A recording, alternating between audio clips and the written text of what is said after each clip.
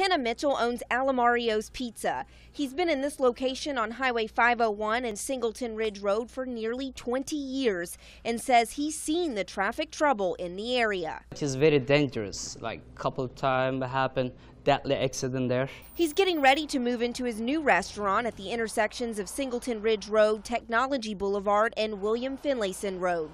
It's an area first responders at Conway Fire are familiar with. You have one a T intersection, and then you have one like a Y intersection, all in the same area.